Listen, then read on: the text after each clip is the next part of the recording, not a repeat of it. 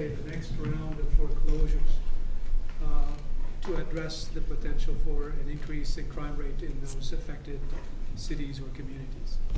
What are we doing about that? Is that what the What question can we do? I mean, if we know the relationship, and we know the pattern, and we know that it is another wave is going to come, what can we do? Yeah, it's a great point. What can we do is a difficult question because in some ways the research is still at such an early stage. It's hard to say. Something I mentioned before, one challenge for this is the large scale. So you might think, oh, what would happen to a particular neighborhood? They get hit by foreclosures. What, maybe people leave, that sort of thing, and we have a bit of an understanding about that. But what happens if all the neighborhoods get hit? Is it the same process? Do people have the same choices? Do they respond in the same way? This research that I showed you tonight is very early, very preliminary work, very sort of off the desk, if you will, sort of thing. So what answers are there? We're not ready yet for those. That's part of why, in some ways, there's people kind of scrambling to study this. There's, National Institute of Justice has a call out right now for researchers studying this very issue because we don't have answers. I mean, it's a great point. We're trying to scramble, trying to get a better understanding of how it plays out. How it links into my work is to say that there's a lot of ways it probably does, and it's not enough to simply come in and look at a single neighborhood, look at foreclosures, and say that's the end of the story. That's much bigger than that. But as to what the actual answer is, I don't have one at this point. I have another question for John. Did I get it right that you said that as vacancies go up, violent crime goes up, but property crime does not? Yeah, that was right. Yeah. All right. So I'm trying to figure out why that's so. So it seems like if you have a lot of houses around that are empty, that it seems like you would lure people who want to squat in houses or do other kinds of crime because people aren't there watching it. So I'm wondering why does it go up, and then what is the link to the violent crime rise? Yeah, that's a great point. I mean, it's challenging when you see these patterns and say, okay, why does it happen? It's a challenge to understand why that might be the case. Property crime, in part, when you have a lot of foreclosures, now there's a lot of empty houses. So what property crime? You might get vandalism, that sort of thing, but you're not going to get many burglaries if houses are sitting empty. For instance, as one way to think about it. What you do see, I mean, you described it much better than I had no time, I guess, to describe it, but that is the process, right? What happens? People squat. We saw this huge increase in drug crime. Well, that's probably not surprising given what you described, right? That's the sort of thing that happens to these places. They become havens for that. They become havens for other types of violent crime. Property crime a little less so. There's less reason. I mean, you would think, some have argued that you would see an increase in property crime for the reasons you described. Others say, no, you'd see a decrease because there's just less to steal at that point. But the evidence here was, at least, of course, that was evidence from one city. So take that as far as you can take it, but there wasn't evidence there. You talked about the students that you work with and giving them the opportunity to learn globally.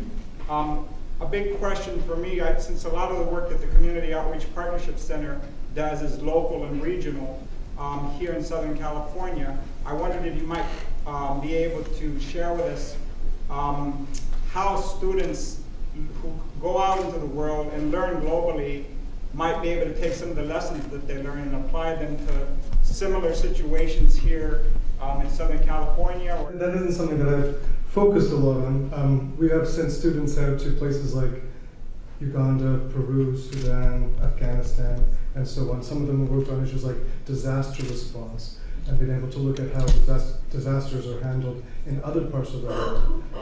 Often where they have a lot of experience with this and are able to bring things back to where they were before the disaster more quickly than here that we're able to. I think that the objective is to try and encourage students to acquire a level of global proficiency so that when they come back, no matter what they do, they have a slightly richer understanding of some of the constraints that are at work out there, that they don't simplify the challenges that other places are facing, but they have a deeper understanding of what the rest of the world. We tend to see our problems as complicated, and then we tend to look at other countries and sort of, why don't you solve that?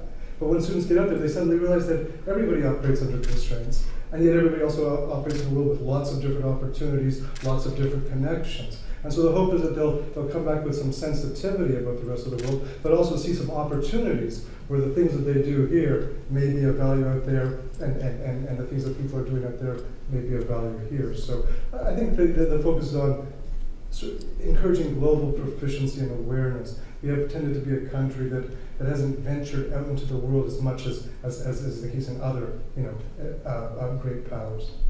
And I think that's starting to change. When we were preparing this, I read this stunning statistic that more children are affected by autism than diabetes, HIV, and cancer combined. And that was a stunning statistic. At the same time, I had a paper that Wendy had given me of hers to read, and I did read it on the way to China. And you were basically showing that when you compared parental reports of features of childhood development, self-reports, with what you could code on videos of live interaction, naturally occurring interaction, in the video you showed those videos, you basically argue that there's considerable discordance, that what the parents see as the markers of childhood development are somewhat at odds with what you and your research team could see as you code these things objectively.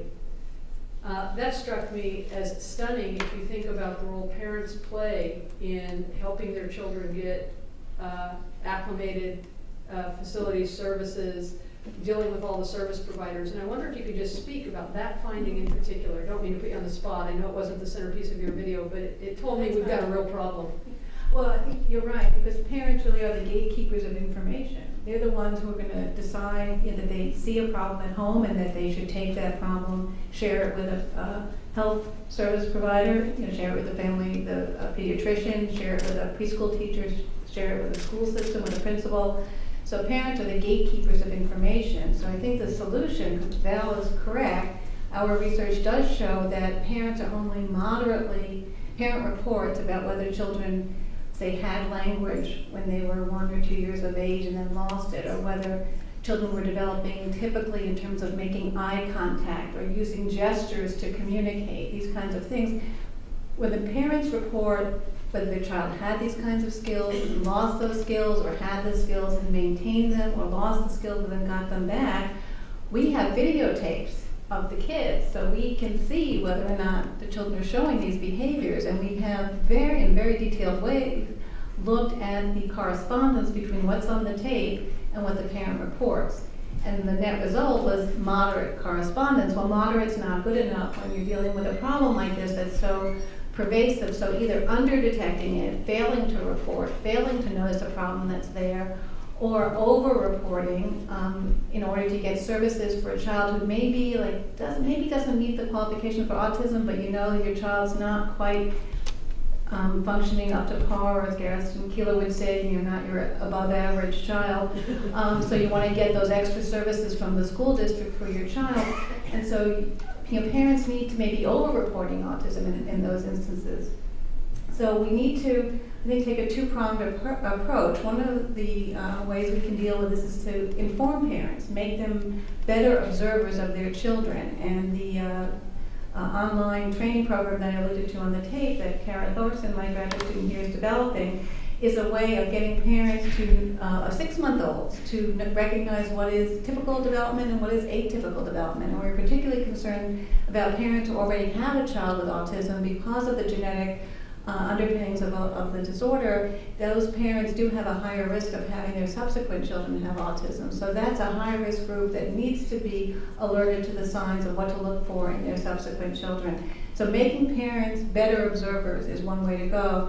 And then the other approach is to supplement parent reports. We have to do what we can do to help cue better recall from parents so that we can maybe, say, think about the last time you went on summer vacation and ask about what the child did, or at Christmas last year, at the child's birthday party, what happened. Maybe take certain events to help cue more accurate recall, and also, when time permits, have pediatricians or school personnel actually observe the child so that we can supplement parent report with some observational data as well.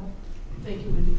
So many questions connected to all of this research, but I'm cognizant of the time, so I think I will thank all of the faculty that represented social ecology tonight to display how we discover, engage, and transform. I appreciate it immensely.